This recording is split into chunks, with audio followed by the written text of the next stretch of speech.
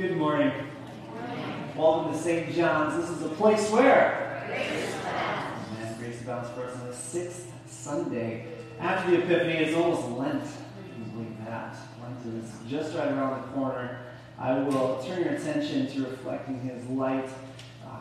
We have a couple things coming up. Ladies' Aid meeting this coming Saturday, February 18th at noon. Come join us for a cup of coffee or tea, and of course, a piece of cake. Following next weekend, we'll be celebrating the Transfiguration of our Lord, which is sort of the culmination of the Epiphany season. We will jump into the season of Lent. That coming Wednesday, the 22nd, is Ash Wednesday. And I will be available here in the morning from like 6 o'clock a.m. Yes, Pastor Jim will be able at 6 a.m. For ashes. I'll be in the side area over here in the side chapel. And if you wish to get ashes before your day, before going off to work or whatever, stop on by. It's a very quick process. Of course, we will be having imposition of ashes at the Ash Wednesday service later in the day at 7 o'clock. So definitely either one is available to you. Just want to offer that up. And then we'll be having our Lenten midweek services throughout the Wednesdays in Lent before Holy Week. Under updates and information, you can see a write-up on our Lenten series that we're going to be doing called Promised Treasures. Really exciting series from CPH, how the gospel is communicated through physical senses, things like sight, smell, touch, and taste. Each theme deals with a different way that the gospel is communicated to us. I'm excited for that. We are going to be doing Promised Treasures Bible study in our weekly Bible studies, starting that not this week, but the following week, the week of Ash Wednesday. So our Bible studies this week, we're going to speed through the rest of 2 Corinthians. Okay? We're going to do it. We have like 2.5 chapters left. We're just going to go full speed ahead. All right, we're going to finish out the book so that we can be on a good place for when we start the Promised Treasures Bible study. Question? No question. It's will doesn't interrupt. Oh, that's right. Okay. Well, if there's no interruptions, we'll get through the whole study. See how much fun Bible study is? It's a blast. Come along. You don't have to be here in person. You can do it on Zoom. It's really easy. You learn a lot. You don't have to know anything coming in. And you learn. Look at that. I don't even have to sell it, okay? Perfect. Thank you. A couple notes about the service. So today, we have, you guys got to check this. You'll see them when you walk by. These are gorgeous. I won't mention who put these in here. You could probably guess. But they're absolutely gorgeous, and they hold the baskets for the communion cups. So if you're looking for them, you're not going to find them in the pews, but over here on the sides, you can discard of your communion cup. Awesome. They look great. Thank you to everyone who participated last night in Trivia Night. We had a good turnout and a whole lot of fun. And the team labeled the dummies are the ones who won. You can believe that. And second place was the leftovers. That's right. Had a ton of fun. So again, thank you for that. May God bless our time together. Everything that you need to know for the service is in the bulletin or up on the screen.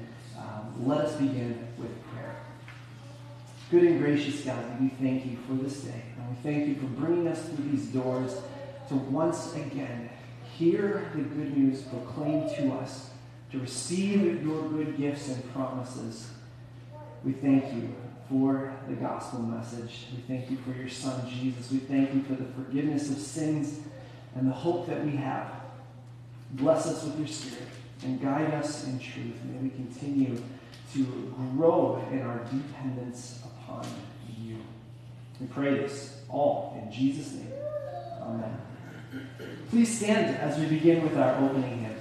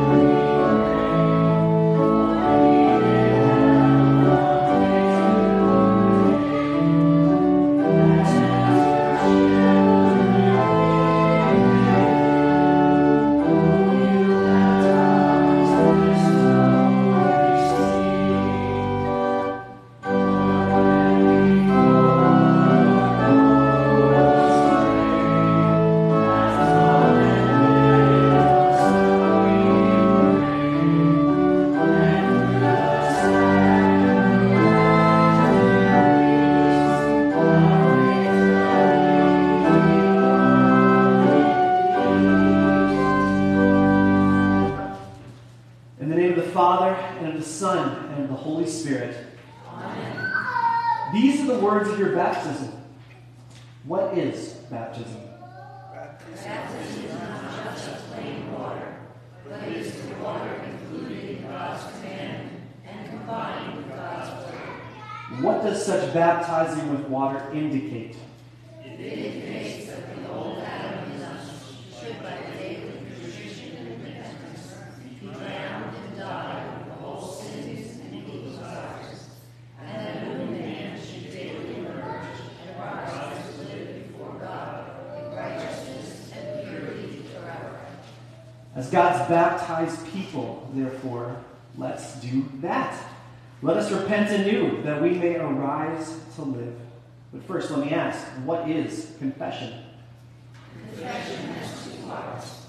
First, that we confess our sins, and second, that we receive absolution. That is, forgiveness from the pastor as God himself, not doubting, but firmly believing that by it our sins are forgiven before God in heaven. O Almighty God, merciful Father, I, a poor miserable sinner, confess unto you all my sins and iniquities, with which I have ever offended you, and justly deserved your temporal and eternal punishment. But I am heartily sorry for them, and sincerely repent of them. And I pray you of your boundless mercy, and for the sake of the holy, innocent, bitter sufferings and death of your beloved Son, Jesus Christ, to be gracious and merciful to me, a poor sinful being. Upon this your confession, I, by virtue of my office as a called and ordained servant of the word, announce the grace of God unto all of you. And in the stead and by the command of my Lord Jesus Christ, I forgive you all your sins. In the name of the Father, and of the Son, and of the Holy Spirit. Amen. In peace, let us pray to the Lord. For the peace from above and for our salvation, let us pray to the Lord. For the peace of the whole world, for the well-being of the Church of God, and for the unity of all, let us pray to the Lord.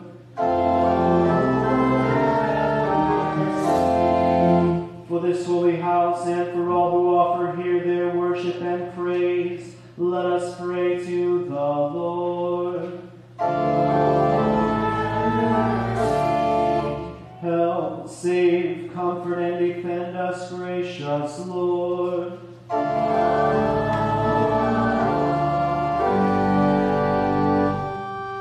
Glory to God in the highest, and peace to his people on earth. Lord God, heavenly King, almighty God and Father, we worship you, we give you thanks, we praise you for your glory. Lord Jesus Christ, only Son of the Father, Lord God and Lamb of God, you take away the sin of the world. Have mercy on us. You are seated at the right hand of the Father. Receive our prayer, for you alone are the Holy One. You alone are the Lord. You alone are the Most High, Jesus Christ, with the Holy Spirit, in the glory of God the Father. Amen.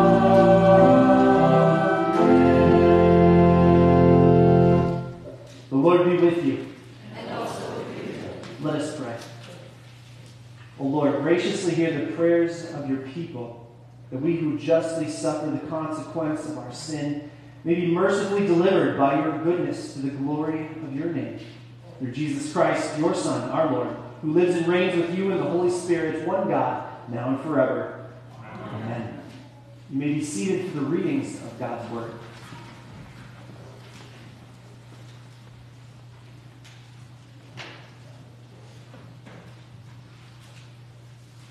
The Old Testament reading for the 6th Sunday after the Epiphany is from Deuteronomy chapter 30. See, I have set before you today life and good, death and evil. If you obey the commandments of the Lord your God that I command you today, by loving the Lord your God, by walking in his ways, and by keeping his commandments and his statutes and his rules, then you shall live and multiply, and the Lord your God will bless you in the land that you are entering to take possession of it. But if your heart turns away, and you will not hear, but are drawn away to worship other gods and serve them, I declare to you today that you shall surely perish. You shall not live long in the land that you are going over the Jordan to enter and possess. I call heaven and earth to witness against you today that I have set before you life and death, blessing and curse. Therefore choose life, that you and your offspring may live, loving the Lord your God, obeying his voice and holding fast to him. For he is your life and length of days, that you may dwell in the land that the Lord swore to your fathers, to Abraham, to Isaac, and to Jacob, to give them. This is the word of the Lord. Thanks be to God. Psalm verses appointed for this morning are the first 8 verses of Psalm 119. And let us recite these verses together. Blessed are those whose way is blameless, who walk in the law of the Lord. Blessed are those who keep his testimonies, who seek him with their whole heart, who also do no wrong, but walk in his ways. You have commanded your precepts to be kept diligently. Oh, that my ways may be steadfast in keeping your statutes. And I shall not be put to shame, having my eyes fixed on all your commandments. I will praise you with an upright heart when I learn your just and righteous decrees. I will keep your statutes. Do not utterly forsake me.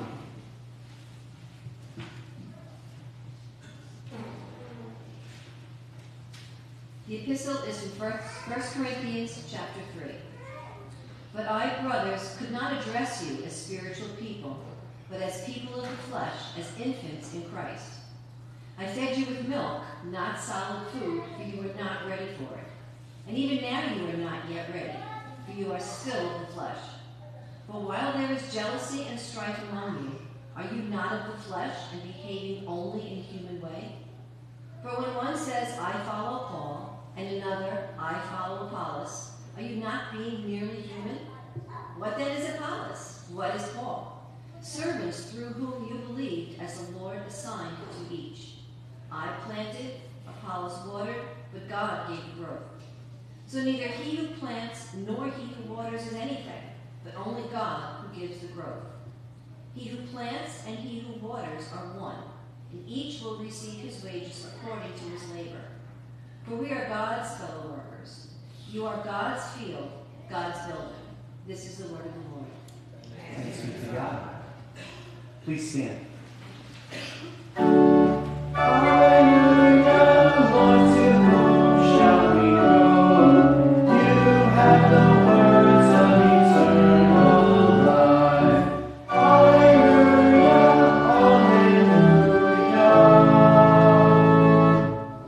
Gospel according to St. Matthew, the 5th chapter.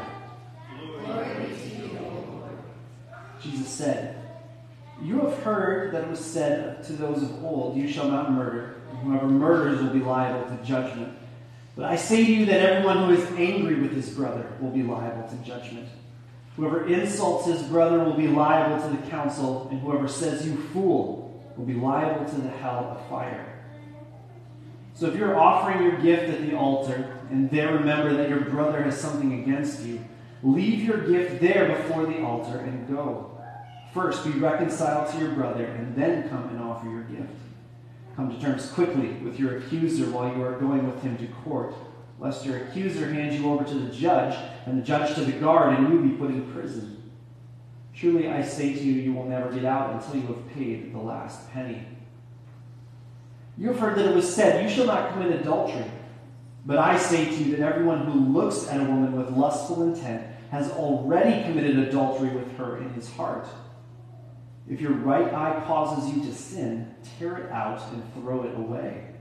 For it is better that you lose one of your members than your whole body be thrown into hell. And if your right hand causes you to sin, cut it off and throw it away. For it is better that you lose one of your members than that your whole body go into hell. It was also said, whoever divorces his wife, let him give her a certificate of divorce.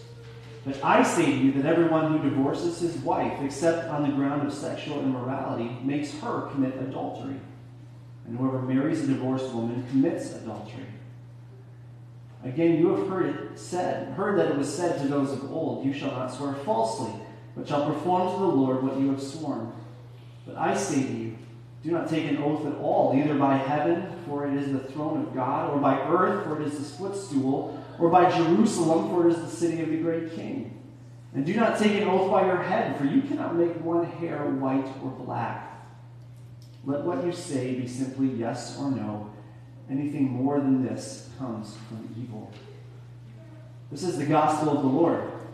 Praise be to you. You may be seated for our hymn of the day.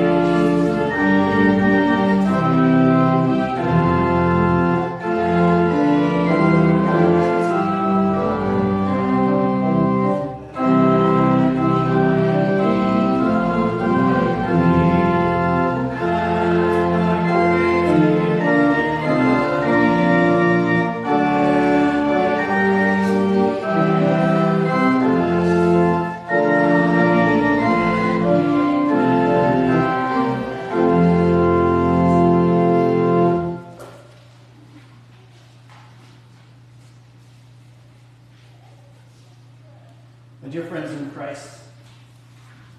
In our epistle text this morning, Paul wrote to the church in Corinth, "But I, brothers, could not address you as spiritual people, but as people of the flesh, as infants in Christ. I fed you with milk, not solid food, for you were not ready for it. And even now, you are not yet ready." Let me set the context for these words. It was Paul who came into Corinth and planted the church. He came in and he preached the good news of Christ and him crucified for the sins of the world. And by the powerful working of the Holy Spirit through that word, and yes, even accompanied by some signs and wonders unique to apostolic authority, some had come to faith. And these newly baptized believers, they gathered together as a church. And Paul fed them. He fed them with the word and continued to feed them with the word. He was their spiritual father.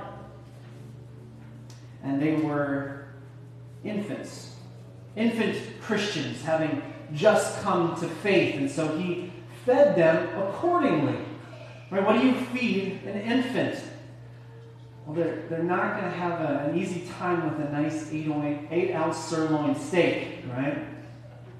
You feed them milk, appropriate to where they're at. And that's where Paul started. He said, "I fed you with milk, not with solid food. You weren't ready for it." He laid the foundation. Christ and him crucified for sinners. This is the gospel message. You start with the basics. Kindergarten Christianity, if you will.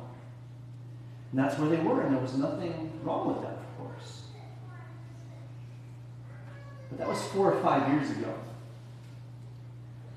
The foundation had been laid, and excellent preachers and teachers had come in, like Apollos, for example, the preacher of preachers. He had been building on Paul's foundation, cultivating the Corinthians' capacity for more solid theological food, the 8-ounce sirloins, if you will. But, and you can hear the pain and the rebuke in Paul's words, even now, you are not yet ready. They should have been ready. But they weren't. They should be exploring the depths and the dimensions of God's grace in Christ, renewing their minds in the gospel, but that's not where they were. You see, there were these certain teachers that found their way into Corinth. We know them as the super apostles. In the Bible study, you know all about the super apostles by now. They came into Corinth and they had been turning the people away. They had been undermining Paul's authority. They were turning people away with their passion for righteousness, passion for being extra spiritual. And they had, as Paul calls them, lofty opinions and arguments. What they ended up doing was teaching a different Jesus. Not one who finished it all for sinners, but one that still demands things for you to do in order to be saved. They preached a different gospel. They appealed also to the wisdom of the world, making comparisons and judging success by worldly standards. They did not appeal to the wisdom of the cross that Paul preached. They added the need, again, for personal righteousness. They found ways to become more spiritual than others. They taught secret knowledge, things that you could build on, tap into if you position yourself in the right way. And with all of this, it resulted in pride. Right? When you have different divisions, when you have different spiritualities, it results in pride, comparison, and divisions. And that, of course, is the first problem that Paul is addressing in his letter. In short, they had been swept away by lies. And they forgot the truth. They abandoned the foundation that Paul had built and that Apollos had been building on and others had been building on too. And so Paul says it shouldn't be this way. We've been building you up in the gospel so that you would stand firm against these lies, so you can meet false teaching, that you can meet suffering, that you can meet anything that comes your way being founded on the gospel. But even now, you are not yet ready. Well, what about you? Have you been a Christian longer than the Christians in Corinth were at this point? How long have you been counted among the baptized? More than 5 years? 10 years? Your entire life? Are you ready for more solid food? Or do you find yourself swept away by the morality and the agendas of an unbelieving world?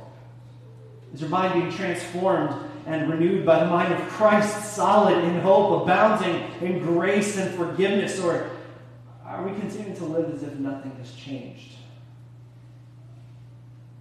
Maybe I'll ask it in a more practical way. Have you given yourself over to a life of studying the Scriptures and Bible study and the regular reception of the Lord's Supper and the worship life of the church? Have your prayers deepened? Can you make a confession of the hope that you have to someone else? At my previous call at St. Luke's in Washington State, on the other side of the country, I was in charge of our confirmation program. And every year throughout grade school and through high school, every year had a different theme. It had an event of some kind. Ninth grade was our confirmation year. And so we spent that year in deep instruction and commitments, time commitments, and always, of course, hoping for a lot of parental participation as well. We had an hour-long class just about every Sunday morning and 2 weekend-long retreats. There was a lot of information, and I wish we had more time, even though it seems like we had a lot of time, because there was just a lot to cover. And what we did was we started with the basics. We started with the milk, starting at literally just the beginning. All right, this is what Christianity is. Right, Christianity 101, kindergarten Christianity. Christ and Him crucified for sinners. And then moving on into the small catechism, building on that foundation. Going into the 10 Commandments. This is what God's law is. This is what sin is. This is how you fall short of the 10 Commandments. This is why you need what God has done for you. So then we go into the Creed, the Apostles' Creed. This is what God does for you. And then you bring your request to God in the Lord's Prayer. Right? We go through that. We go through the sacraments, baptism, confession and absolution, the Lord's Supper, the worship life of the church, and so on. There's tests along the way, and there's a final exam, right? Well, one of the things that I did was at the very end of the year, as a final way to connect with each student personally, I required them to have a one-on-one interview with me. I'm obviously very intimidating, so it was very scary. And the purpose, of course, was to check in and, at Confirmation Sunday, they're going to get up before the congregation and say, I would rather die than fall away from this faith. So I kind of want to know that they know what faith they're confessing before they get up and say, I'm going to hold to this my entire life. So we would do that. We would sit and we would have kind of like an instruction to see how you're doing, and I would ask these questions. My first question was usually something like this, and I asked it in a tongue-in-cheek kind of way. Let's say you're standing, like the old joke, let's say you're standing before the gates of heaven. St. Peter is there, and he's got his book, and he asks you why he should let you in. What would you say? What I'm looking for, of course, although asked in a tongue-in-cheek way, is the basis of their faith. I'm looking for the milk answer, right? I'm looking for the confession of faith that Jesus died for me. Why? Because Jesus died for me. Some variation of that, right? Christ died for my sins. My hope is in Jesus. This one particular year, I sat down with a young man for his final interview, and I asked him the question, why should he let you in? What would you say? And almost after 9 months of confirmation classes and retreats, this young man looked at me and he said, well, because I'm a pretty good person. I, of course, wouldn't dare to try to put myself in Paul's shoes. But I have to believe that I understood to some degree what he felt when he wrote, and even now, you are not yet ready. That interview, of course, went a lot longer than all the others that year. Because what had to happen was we had to toss everything out. Tear it all down and go back to the beginning. Day one of confirmation. There was a disconnect. We missed it. This question should have been a formality, and yet the whole class was like a formality to him. Where is your hope? What is the foundation? Christ and him crucified. He had forgotten. He had been swept up in the lie of the world. Goodness gets you in and badness keeps you out.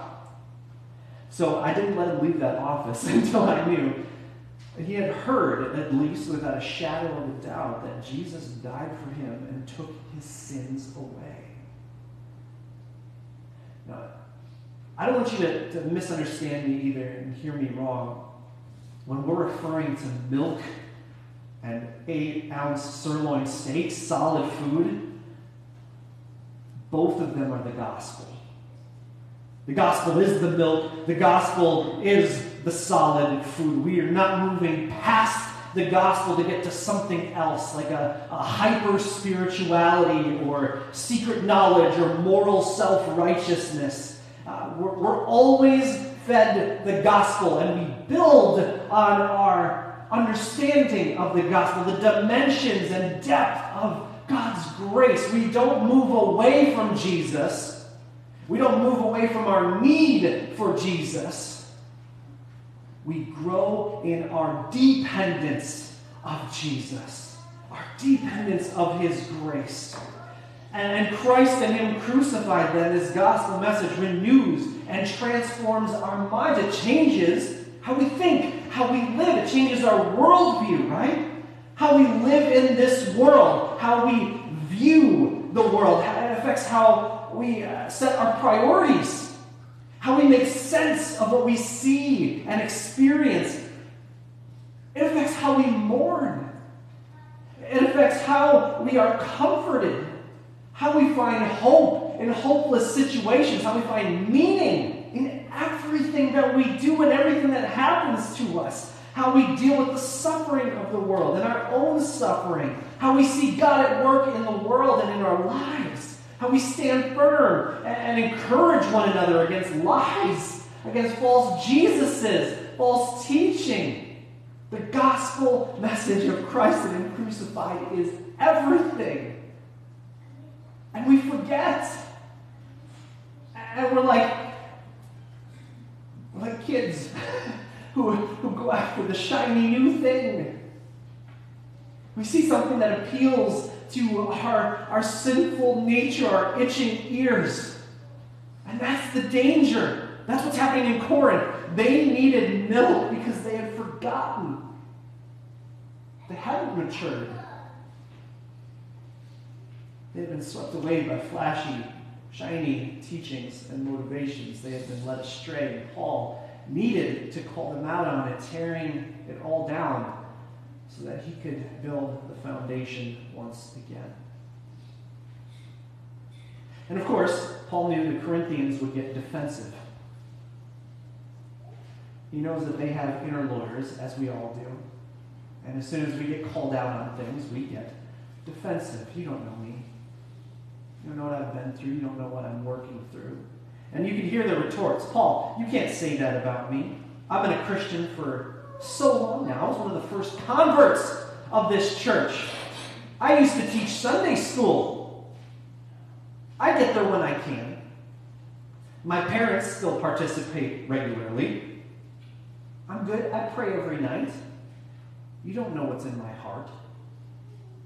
It's true, Paul doesn't know what's in their hearts, but he doesn't need to, because he knows what's coming out of their mouths.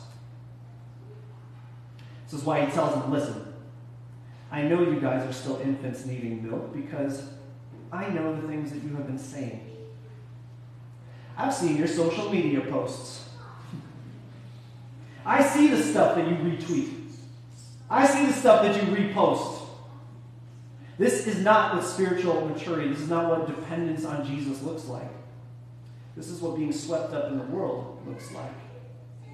Some say, I belong to Paul, and others say, I belong to Apollos. What is this about? You're really fighting about this, he's saying. You're comparing and dividing, and you've lost sight of Christ. This isn't maturity, this is infantile. You should be past this, but even now, you are not yet ready. In another letter, jumping to the letter of Ephesians, the letter that Paul wrote to the church in Ephesus, Paul writes, and God gave the apostles, the prophets, the evangelists, the shepherds, and the teachers to equip the saints for the work of ministry, for building up the body of Christ, until we all attain to the unity of the faith and of the knowledge of the Son of God, to mature manhood, to the measure of the stature of the fullness of Christ. Why? So that we would no longer be children. He says, tossed to and fro by the waves and carried about by every wind of doctrine, by human cunning, by craftiness and deceitful schemes. Rather, speaking the truth in love, we are to grow up in every way into him who is the head, into Christ, from whom the whole body, joined and held together by every joint with which it is equipped, when each part is working properly, makes the body grow so that it builds itself up in love. This being tossed to and fro by the waves and carried about by every wind of doctrine, this is what's going on in Corinth. And Paul doesn't want it to be so. Pastors don't want it to be so. I don't want it to be so. God doesn't want it to be so. It's for you. For your comfort. Your assurance. As you go out into the world and face all kinds of waves out there. This is why God provides for his church, so that we would be built up. This need for maturity is not to make divisions. It's not to make us extra spiritual than other people. It's because we're forgetful sheep. And there's a lot of stuff out there. There's a lot of suffering and death, and God knows it, and he does not want anyone swept away, but to be firmly planted on his promises in Christ, unmoved in the face of lies, of sin and death. But even when the church in Corinth was not yet ready, and even when you are not yet ready, the gospel is still for you. When we are faithless, God is faithful. And he is still good. And Paul is quick to comfort them after this rebuke. You're arguing about Apollos and Paul. He writes, what are they? Not who are they. What are they? They're servants. Don't forget that it's God who's doing all the work. God is the one who's doing the growing. We are fellow workers, but you are God's field, God's building. In other words, even though you have forgotten, God has not forgotten you. Even though you were swept away by lofty opinions and arguments, God's claim on you has not been swept away. You still belong to him. His baptismal claim on you is still good. Nothing can change that. You are God's building. You are God's field. And let this be a good word for you this morning. A bruised reed he will not break. A smoldering wick he will not quench. If it's milk you need, oh, taste and see that the Lord is good. He will provide milk in abundance. And if you can stomach an 8-ounce steak, oh, taste and see that the Lord is good and that he will provide steaks aplenty. He will provide for your growth. He will provide for your hope, your joy, your faith. He is rich in delicious gospel food. Just taste and see, dear friends. He knows what you face. And he knows what you need. He has good gifts to give you, and you belong to him, no matter what. So together then, let us continue to grow up in every way into him who is the head, into Christ, from whom the whole body, joined and held together by every joint with which it is equipped, when each part is working properly, makes the body grow so that it builds itself up in love. In Jesus' name, amen.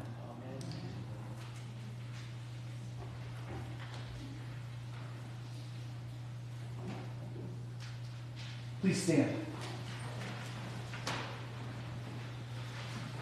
Let us confess our faith together in the words of the Nicene Creed. I believe in one God, the Father Almighty, maker of heaven and earth, and of all things visible and invisible, and in one Lord Jesus Christ, the only begotten Son of God, begotten of his Father before all worlds, God of God, light of light, very God of very God, begotten, not made, being of one substance with the Father, by whom all things were made, who for us men and for our salvation came down from heaven, and was incarnate by the Holy Spirit of the Virgin Mary, and was made man, and was crucified also for us under Pontius Pilate. He suffered and was buried. And the third day he rose again according to the Scriptures, and ascended into heaven, and sits at the right hand of the Father. And he will come again with glory to judge both the living and the dead, whose kingdom will have no end. And I believe in the Holy Spirit, the Lord and giver of life, who proceeds from the Father and the Son, who with the Father and the Son together is worshipped and glorified, who spoke by the prophets. And I believe in one holy Christian and apostolic church. I acknowledge one baptism for the remission of sins, and I look for the resurrection of the dead and the life of the world to come. Amen. God of grace and God of glory, we give thanks to you this day. You do not leave us in silence, but continually comfort, defend, and strengthen us by your word and spirit. On your people pour your power, crown your ancient church's story, build its bud to glorious flower.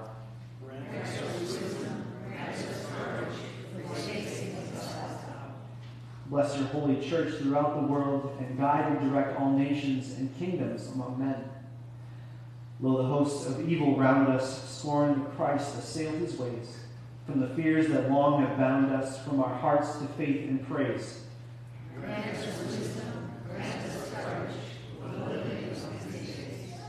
In the forgiveness of our sins, as your own children, by our baptism into Christ, give to all in need healing for the sick, restoration to the broken, confidence to those without hope, and peace to all in trouble. Cure your children's warring madness, bend our pride to your control.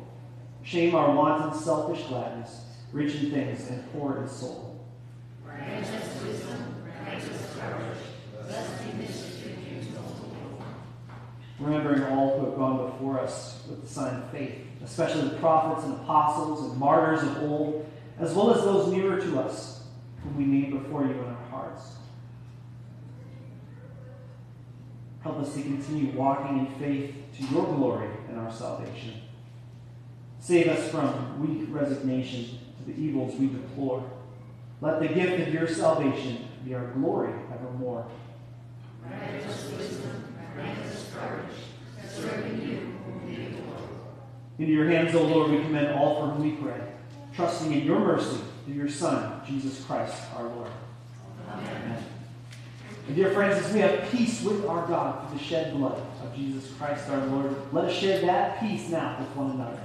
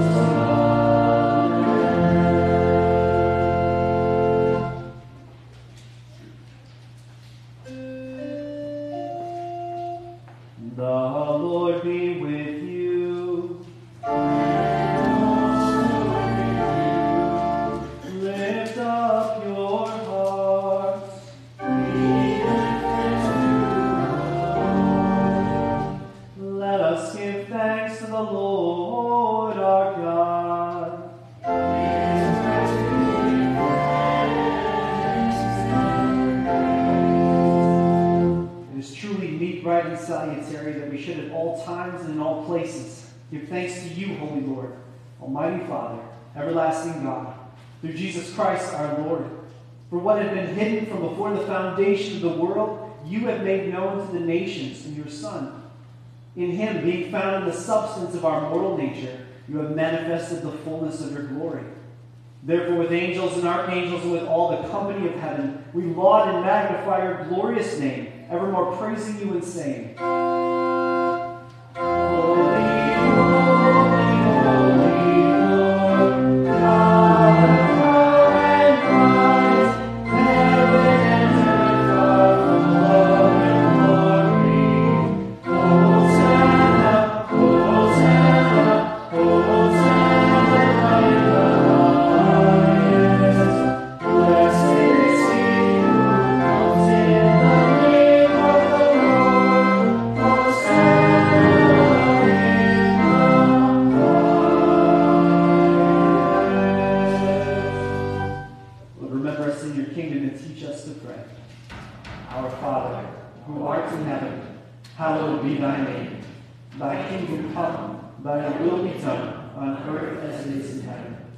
Give us this day our daily bread, and forgive us our trespasses, as we forgive those who trespass against us. And lead us not into temptation, but deliver us from evil. For thine is the kingdom, and the power, and the glory, forever and ever. Amen. Our Lord Jesus Christ, on the night when he was betrayed, took bread. When he had given thanks, he broke it and gave it to the disciples and said, "Take and eat. This is my body, which is given for you. This do in remembrance of me." In the same way also he took a cup after supper. And when he had given thanks, he gave it to them, saying, "Drink of it, all of you. This cup is the New Testament in my blood, shed for you for the forgiveness of sins. This do as often as you drink it in remembrance of me." And may the peace of the Lord be with you always. Amen. Amen.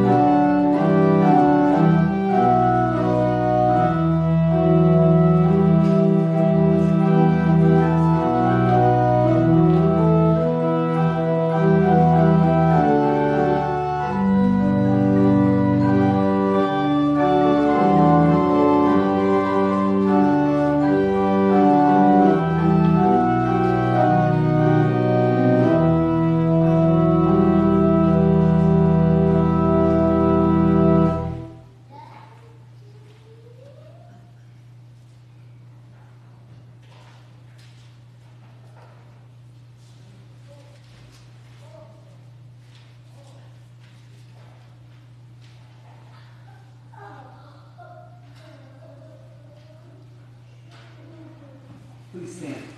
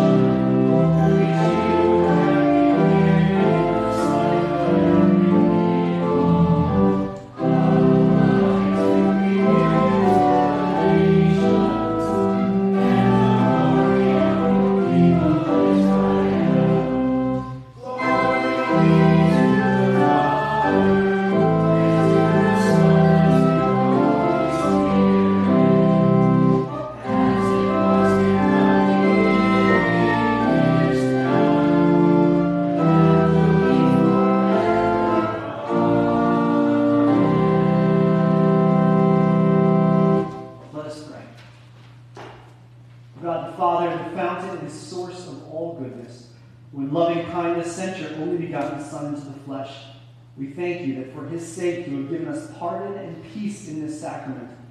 We ask you not to forsake your children, but always to rule our hearts and minds by your Holy Spirit, that we may be enabled constantly to serve you.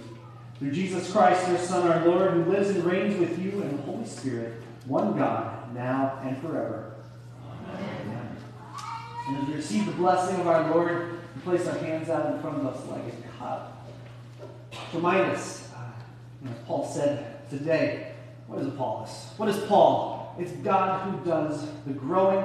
You are God's field. You are God's building. Everything we have is a gift from God. So may the Lord bless you and keep you. The Lord make his face shine on you and be gracious to you. The Lord look upon you with favor and give you peace. Amen. Amen. And we continue with our closing hymn.